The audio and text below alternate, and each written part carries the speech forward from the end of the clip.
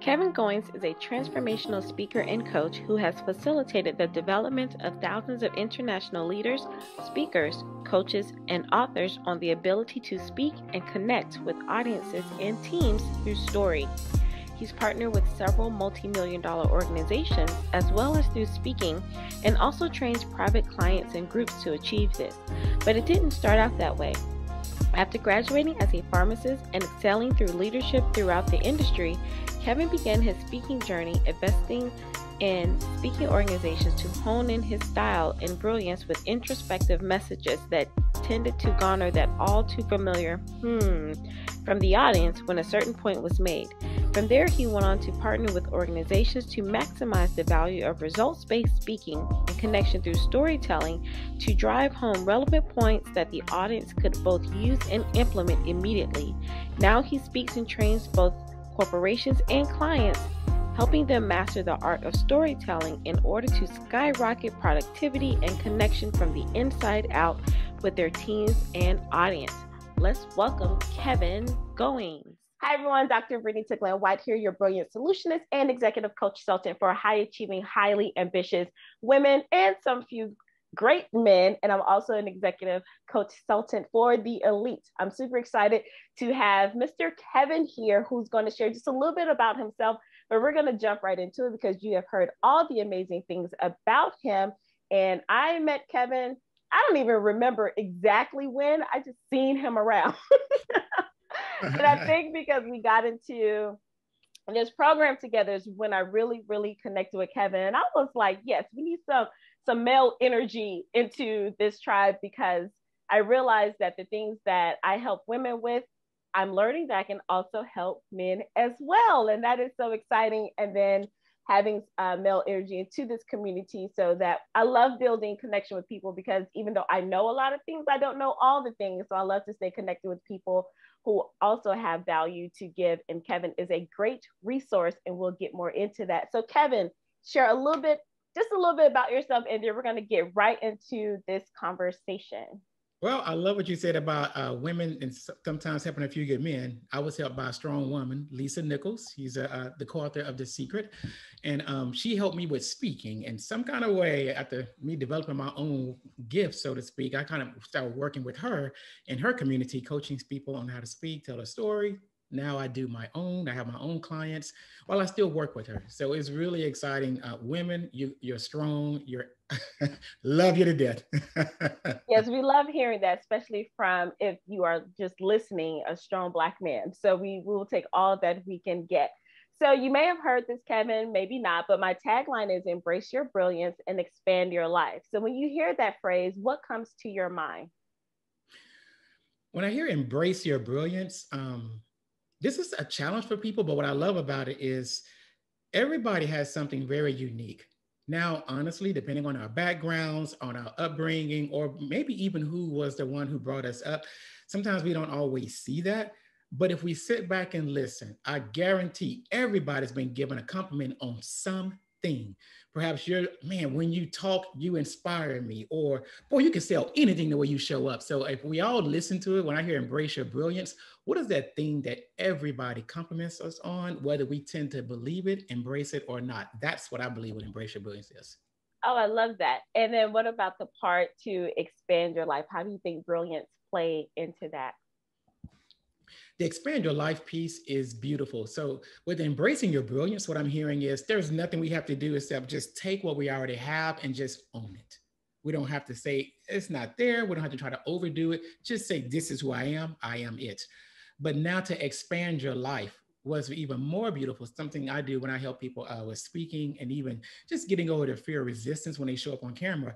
How do you take the brilliance of who you are, no matter what you may think it looks like, and then as you learn, coach, invest in different ways, your time, your energy, your money, so that you can now look at your life at how where it is right now, and just really multiply by taking the brilliance that you have and actually putting it with intention into your life.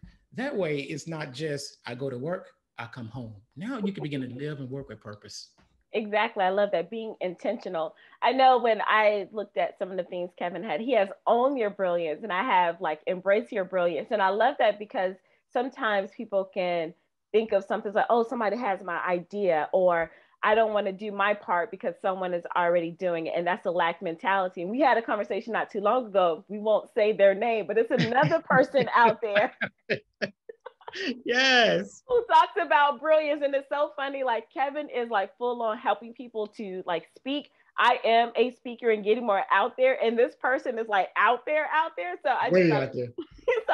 it was funny. Like the three of us still talk about brilliance, but Yes. our approach to that, I think, is fascinating. And I think that's a form of expansion as well. So if you are listening and if you want to jump on the brilliance train, please do not allow this conversation to stop you, because it is more than enough. We can't touch Absolutely. everybody. We can't touch everybody. Yes.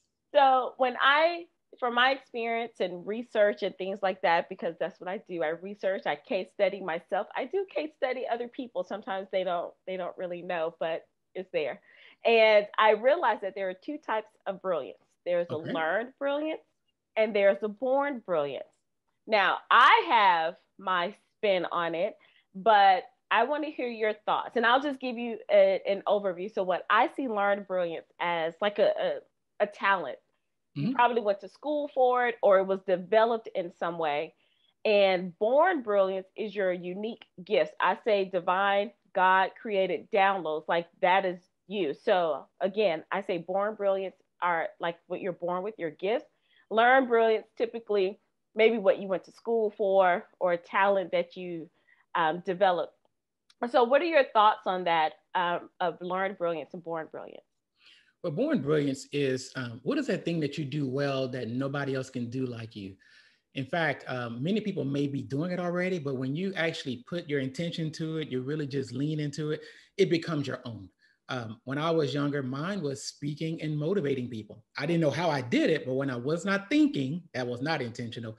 That's when I would hear, oh my God, I'm motivated when you speak. When I tried to, I couldn't quite get it. Hmm. So also when I hear learn brilliance, one of the things I actually had to learn with my gift personally, I knew how to do it without intention, which means if I was in my element, I'm just thinking, working, talking, and leading people, things were happening and they were motivated. But when I actually had to try to do it on purpose, Dr. Vinita, it didn't work at all. So I really needed to go with a coach and kind of help me learn how to see what I was doing so that what came out as a gifting could now come out as skill. Ooh, that's a different twist on that. I do love that because I do see them as totally different. And then I do sometimes think that we focus a lot more on our learned brilliance and we forget about the gifts and talents that we have that we were born with. But I do love how you said that I do have a gift. And what's more powerful is when that gift can be cultivated and Yes. sharpened. And I like that. I'm gonna have to use that. So Okay. thank you for that. Can you tell me a time where I mean, I love that example that you gave about speaking, but can you think of, I mean, I know you heard the bio, his background is in pharmacy. So I'm going to lead with that. Can you think of a time where you leaned more on what you learned instead of your natural born gifts? Okay, so in school for me, it was easy. So I came out with A's. I didn't have to even try. So Mm-hmm.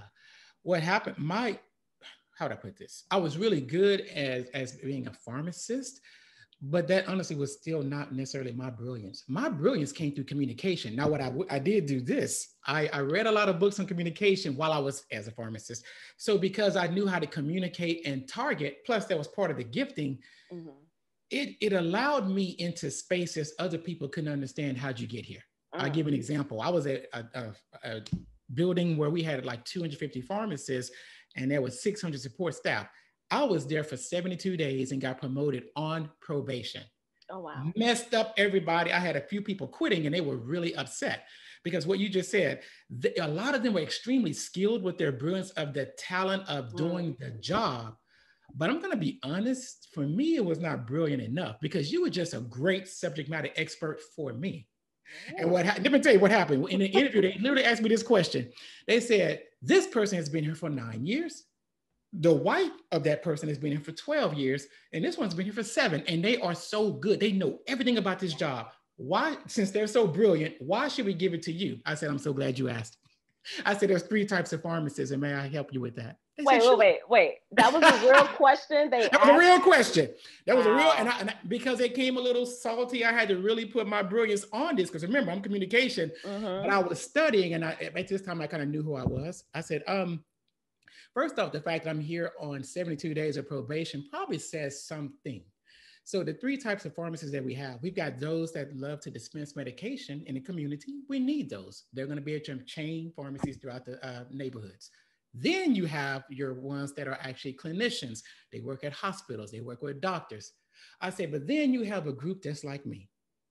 And they said, well, who are you? I said, I'm the guy who runs them both.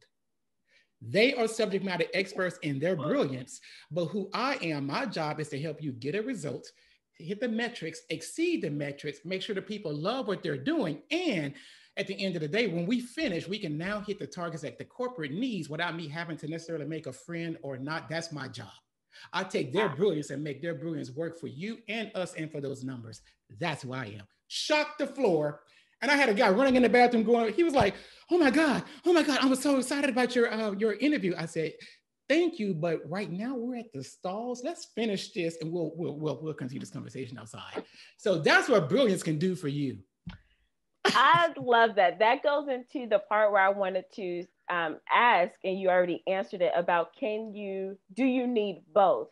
And you just gave a perfect example of where both are needed. If you're a gift born with communication and talking with people, but you learned the skill of pharmacy and you allowed your gift to make room for your talent. And I think a lot of times, especially highly ambitious, high achievers, top performers, we rely so much on that. I love subject matter expertise. And I didn't know anybody else used that outside of the education space, because we say, what's your subject matter? What's your expertise? So I know, right? I didn't know like it crossed over. So that's cool. But yeah, we focus so much on being subject matter experts, and it served us well, but that's not our true brilliance. That's like the researcher who does the zone of genius. That's just your zone of excellence. And Yes. And can I chime in on this one? And let me just, yeah. I saw your eyes when you went, when I started running them both. Now, I'm being a little short here because we have just a short amount of time, but I did have a resume, which we didn't talk about. And when I said I run them both, what happened was they actually had the resume in front of them, and it actually had that I read 65 books on leadership within 52 weeks, meaning that there was some weeks I was reading 2 and 3 books on leadership, and I had a ton of conferences within a year. So what I meant by the running them both, I'm a leader, not just a subject matter expert. So my brilliance was actually a little bit higher because I lead and create vision. Does that make sense? It does, and it goes into what I talk about my approach, my new method that I'm focusing on, going from resume to reinvention. And we talked about the framework is your skill optimization, your time optimization, your energy optimization, your ambition optimization, and your money optimization. And all of that is how to maximize your brilliance. So within that, I thought I had you under leadership. I knew I had you under skill for sure, and I probably did leadership. So I'm glad you talked about that. So this is the time you can expand more on that, because again, perfect example of going from resume, and I am big on you need to tighten up your skill set. But then you did a reinvention part as to where it's like, well, don't let the resume fool you. This is what it looks like off paper. So give us a little bit more about that. Well, one of the things I did, I noticed in healthcare, because how would I put this? We're employees on a higher scale. So as a pharmacist, yes, you're going to make decisions. Yes, you're going to correct doctors. Yes, you're going to fix prescription errors. And then you give recommendations. So you're seen as a leader in the community. But in my opinion, we're still high-priced employees at the top. So I knew that if I were really going to, since we're talking about brilliance, really develop my brilliance, and what I love more than anything was leadership and communication, I had to invest in myself outside of what the company did. So our in pharmacy is not really huge that they invest a lot in customer service. It's not huge that they invest a lot in leadership. What happens with us is whoever is kind of the best clinician who has the most clinical knowledge tends to be the one who goes to the top. But I was able to cut through a lot of that because I saw early on my communication was what I love. So I learned what I needed clinical wise. But because of my communication and how I was able to really help them navigate at the leadership level, the metrics and exceeding them, I was able to get in rooms that people would go, how'd you get here? I don't understand. You can't do that. I said, oh, I've yes, heard that. because I'm studying outside of just pharmacy itself. Does that make sense? It makes perfect sense. And I don't think a lot of people realize it. I used to get that question asked a lot, and I didn't know what it was. I didn't know how I got into rooms, but you said it. Not only was I great at my skill set, but I stepped outside of that and said, well, what other things can I develop? What else can I learn about my industry to put me above? Now, I don't think it was really intentional. I think it was Right. I think it was like, okay, this isn't enough. Exactly. And So you know, I'm we glad start that you're sounding naming different. it. We Yes. sound different when we do that. I'll never forget, I was on a conference call. I still work part-time as a pharmacist, and they asked me to lead a call. And when I spoke, it literally shut the call down in a way that I had people direct messaging me and calling me, right, going, who are you? You Wow. sound like a leader more than other people, because what they were trying to say was, you don't sound the same. Mm-hmm. Well, if you've been like me for the last 5, 6 years investing in, actually, no, that's longer than that, probably 10 to 12 years, investing in communication, speaking, leadership, going deep into fundamentals, my vocabulary and how I sound is not the average same thing that people say on a call. You can hear every call tends to, they say the same words Mm-hmm. over and over again. And it's not a bad thing, but sometimes I wish that people could expand their awareness so that their vocabulary could go with it. I love that you said expand your awareness, because that is also part of expand your life. I love talking about practical examples. My mom was a practical teacher. I taught mathematics because that's a practical thing that I can look at. So I love that the examples that you're giving are actual examples of what it can look like to use your brilliance and expand your life. And that leads to this next part of, we always hear this term of next level. And I say it a lot. It's like, go to your next level, go to your next level, because it's the thing to say. But it's like, what is it? Like, what is a next level? It is so abstract.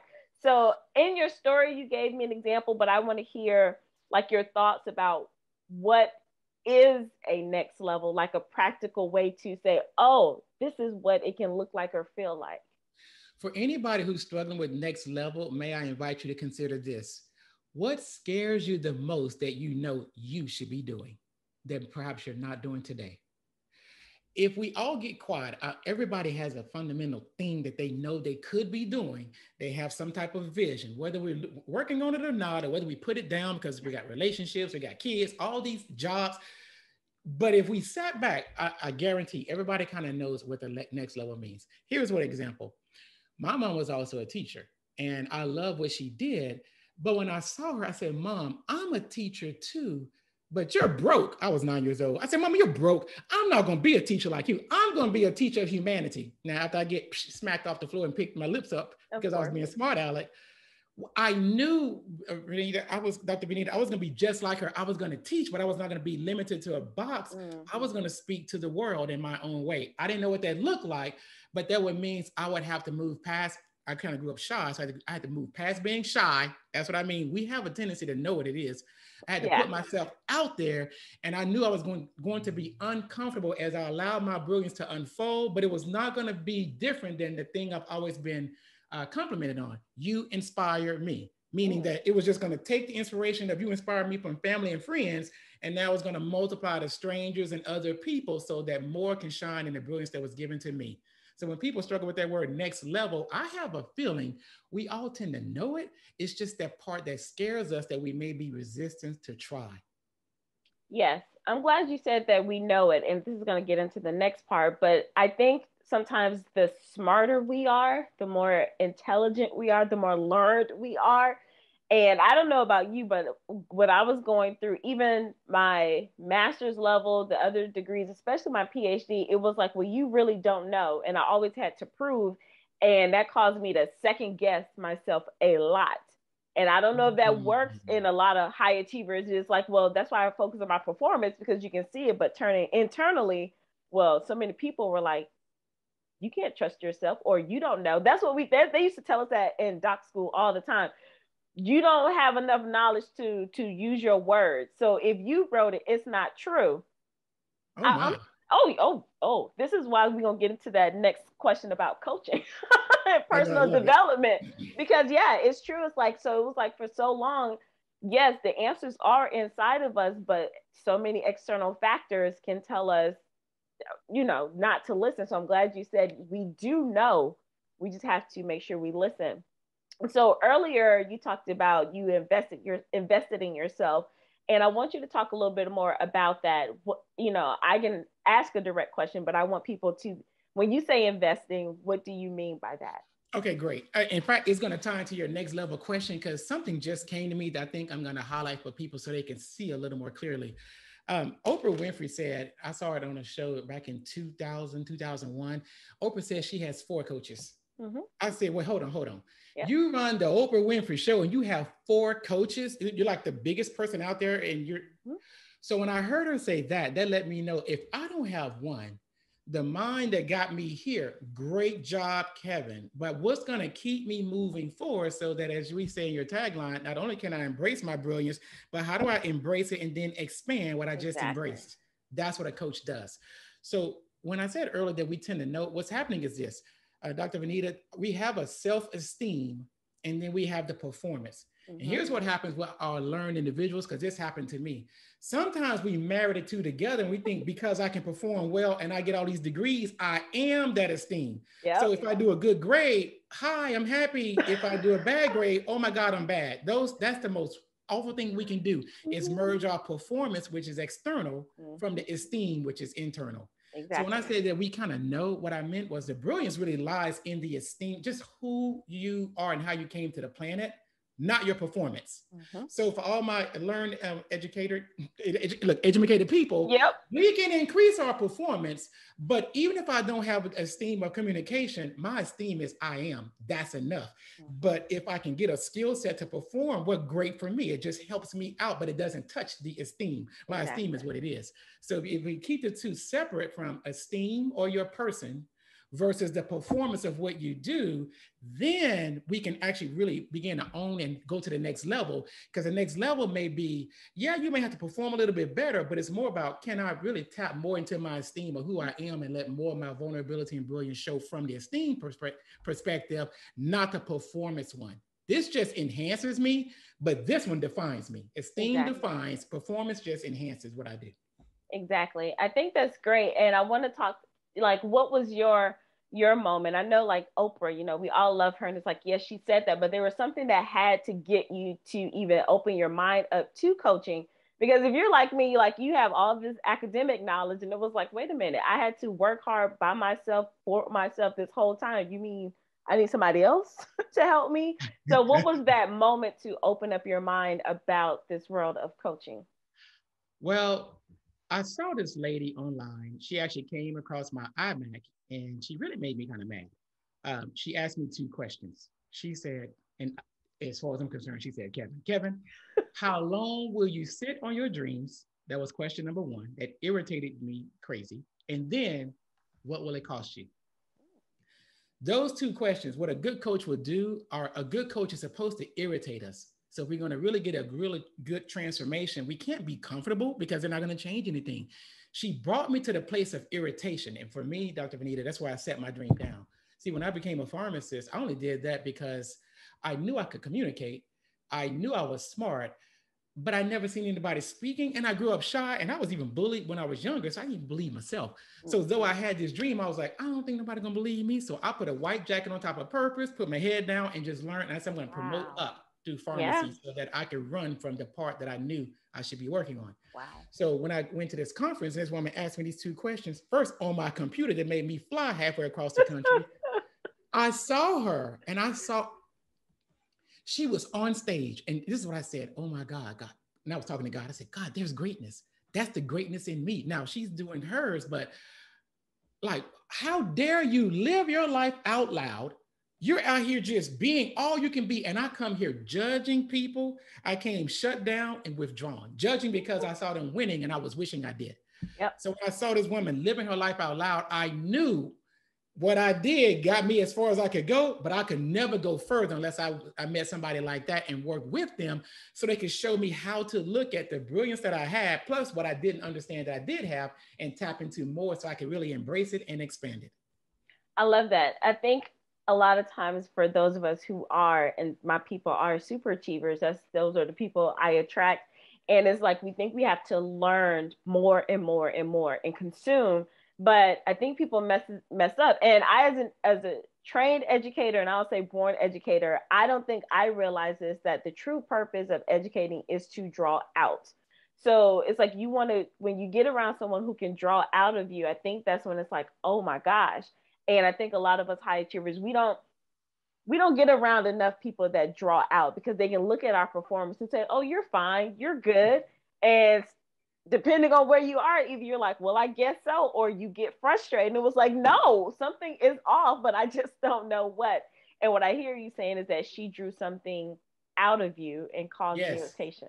And here's something, here's why, because this is something, and for all my learned people out there, if you're kind of like me, now you may not be to my extreme because I was bullied. So I really came with a low self-esteem when I went into education, science, because I knew I could just maximize it. Mm-hmm. But what I found, because I have clients that come to me too, when I started pulling back the curtain and asking, why are you not able to go live? Why are we not able to really be seen? The educated people like me, we tend to hide behind education and put more and more and more and more and more on. So we don't have to look at these deficiencies in our esteem and who we really are. So we're hiding behind white jackets. We're hiding behind more degrees in the thermometer. But who are you? And half of us can't answer that question. Yep. That's what I mean by esteem. So what I love more than anything is what I help people do is get away from all the stuff you just learned. And now let's unlearn everything you just thought you learned so we can get back to the core of you and see you. Now, if you just want to wear one of those labels to your party, or you want to wear one and put it on your wall, that's fine, but you are not your label. So us learned people have to go and unlearn all the stuff we did, not to throw it away, but to see us. And what she did, I went there hiding behind a white jacket, and she saw me and said, oh, wow. You may be the biggest fish over in that little bitty pond. You're in the world now. And I see you hiding. Come out wherever you are, Kevin. Come out wherever you are. And it challenged me because I never had that many people around where I had to intentionally help someone else on stage. Scared me to death, but it also liberated me. Oh, I love that. Yes. So that's the important part. And this is why I'm strategic about who I talk to, because a lot of people won't call us out. They'll see our titles, they'll see our white coats, they'll see whatever they want to see, but they will not call us out. And it takes a special type of person. One that knows their esteem. Exactly. That's perfect. And so I'm glad you said that. And you talked a little bit throughout about how you help people, but now I want you to directly tell people exactly what you do, because, we've heard esteem, we heard a little bit about going live on camera. We talk, so now I want you to just go in and lay it all out and then tie it into why what you do is important for the person to embrace their brilliance and expand their life. So I'm in a lot of different groups. In fact, I just had a call earlier today, brilliant gentleman, but wrote books and all kinds of things. And I asked, why are you not out there? And I'm getting all these reasons. I can look, bookshelf just full of knowledge, head just, he knows everything. Like, I'm thinking, my God, I don't know if I can even hold a conversation with all the things that you have read. But where he couldn't hold a candle, which is where I was inviting people, mine are just as learned as yours in some instances. But what I find is that just showing up and being vulnerable, people that are now really rested in their esteem of who they are, we can see people who are not. And that's why it doesn't matter how many degrees we have. You come on one hand loaded with the external, but your internal is empty. And all the internal people that are checked in and dialed in can see others. So what I help people do literally is we do storytelling and going live. But more importantly, there's some resistance coaching I love to do first so they can see who they are. In fact, mine is called Owning Your Brilliance. The other guy has Own Your Brilliance. I have Owning with an ING. Oh, that's what he has? He has Own Your Brilliance. Oh, okay. And I met with him. I hugged him. He said, it's okay. I'm not going to try to go against you. So I've seen him at the Dallas Speakers Bureau. We're good. Okay. But owning your brilliance, because these people are so beautiful. You're beautiful. You know everything. I help you also own the parts that you hate. Own the parts that you're ashamed of. Own the parts where you think, well, mom and them did this to me and I don't like what, I grew up in the project. So let me get over here and now be so, labeled up. But it's like, no, no, no, no, no. That part was also part of your story. And let's look at how that has helped shape who you are today. I had a client that flew down earlier this year and I kept listening. And so it was so funny. No matter how much we tried to work, I recognized we got to get that heart. She was so into her head and she was really a phenomenal person with all the skill sets and the brilliance, but the esteem hadn't touched it yet and never has been challenged. So when she made this comment about her past in a way that was like, are you throwing shade on your past? I said, don't throw shade on your past and everybody else over there, because don't forget where you came from. And we went there. And the more I started challenging and going there, because East Coast is a little bit different than, we're Southern hospitality, nice. East Coast, they like it direct. When I started going direct and really being real and being a mirror for her, that's confrontation. And she saw what she was doing. And for the next several hours, just cried and cried and recognized why her inner brilliance could not match her outer. So guess what? All of our degreed people, we could be so high on degrees, but inside we're almost suicidal and almost want to commit death because we're going, something's missing. I don't know what it is. It's you that's missing. And that's what we had to do is unlock her so she could find herself and finally own it. So the inside matches the outer. See, I told y'all I wasn't crazy when I tell y'all to go get coaches and look at your core values and who you be on the inside. Because I say we teach, lead, and serve who we are. And if you showing up jacked up, it's because your insides are jacked up. Yes. So thank you for sharing that. And I do love what you do about helping people get their story out and their message. And I want to make sure people understand it's not about, everyone doesn't have to be an on-stage speaker. Now, I can say this, but I want it to come from you. Everyone doesn't have to be an on-stage speaker, but why is it important for them to know their story and share it? Or better question, like, what are some different ways to do that? That's a better question. Okay. Well, I do want to hit that first one. The reason why people really want to know why you want that, when you start inspiring teams, when you start touching humanity, you cannot inspire those who cannot see you. So the way we tell our story is not just, airing out your dirty laundry. There's actually a system and a framework. And what it does is it allows us to see your brilliance, the way Dr. V says she has in her tagline. You can see the brilliance.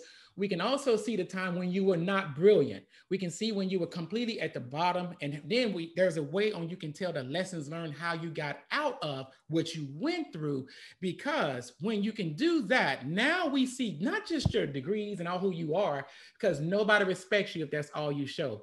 But if you can show your humanity and you can show, I took a licking, but I kept on ticking. And let me give you 3 ways on how I got out of that thing.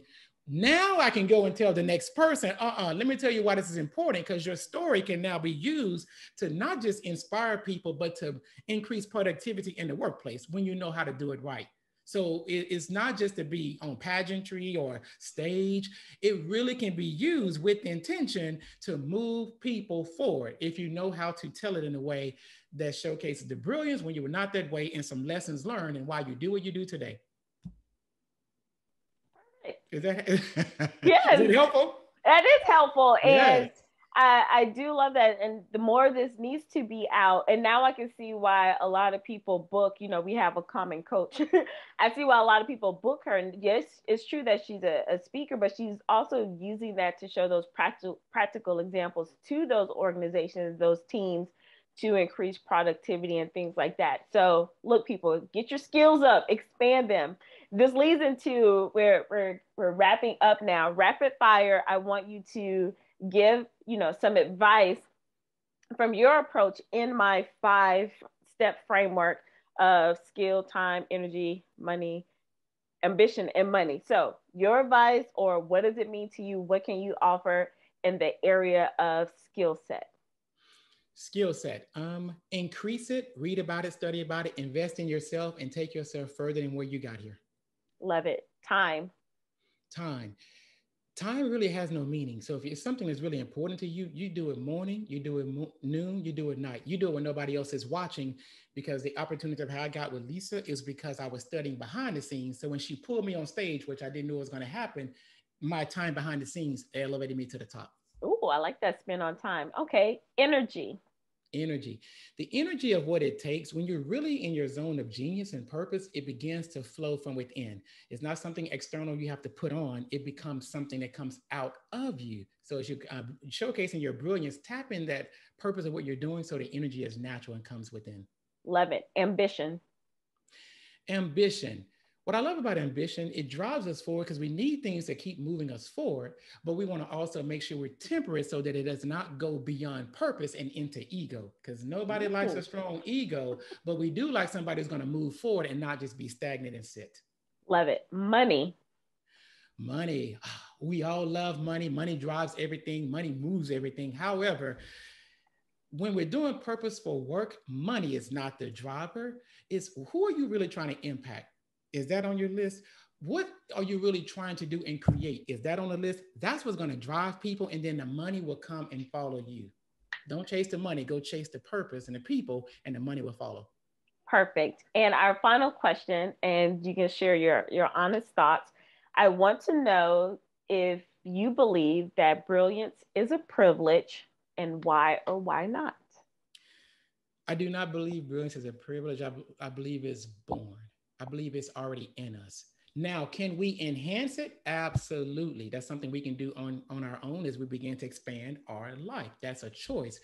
But that natural brilliance of how you are, our job is to see it, accept it, and own it, because we probably already know what it is, and then begin to harness it, tap into it, and expand it more so other people can come in there. And I got to say this too. Make sure you don't try to be perfect with it. There is no perfection, because now you alienate yourself from everybody else.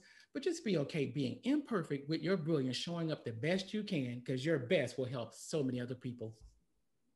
Wow. Well, this was great. See, this is the difference when you talk to men. It's like they go straight to the point. You will see on some of the other series, we are probably on question number 3 at this point. I thought you had a timer, so I was doing my best No, to make sure. I mean, I do tell people we have a window, but at the same time, I still love organic conversation. So it's always that balance of this is good, but I had your people in mind, and as you asked, I kept saying, what do they need to get what they need, not to show me. My people. Well, I want to show you, but you were still able to do that in our window, so my crew will love it. My pleasure to serve. Yes. Thank you so much, Kevin. I do have Kevin's information. I do want you all to connect with him. I know some of you have asked me about video or how to do things, and can I? Absolutely, but I don't have to. This is why I connect with other people, someone who's actually passionate about doing, certain skill sets. So I have no shame. It takes nothing away from my brilliance to say, yeah, but I got somebody for that. And Kevin is a master at this work. He studied with, I say, the best person in the game to show up and engage into storytell. And he has his own unique service proposition. And that's the special part. He's not just a copycat or an imitation of this person, of our coach. We'll say it's Lisa Nichols, not an imitation. And that's what I truly love, because there are a lot of people who say, well, I studied with her and I do this. And it was like, well, I could just send them to her. Exactly. I'm on the step by step approach so people can see that and then come in naturally as themselves. And that is his unique angle, because he will, like, Kevin will deep dive with you. So look, this is going to air soon. You better catch him now, because when we blow up, he may not have time for you to go. So make sure you connect with him. Kevin, thank you so much for sharing your brilliance with us, and all of his information will be down below. Thank you, everyone, for tuning in and watching. Make sure you share your nuggets down below, your takeaways, your aha moments, something you have more questions about, and we'll see if we can follow up. And as we end, I want you to remember to be well, be empowered, be bold, and be brilliant. Until next time, bye. Bye. Thanks for having me. You're welcome.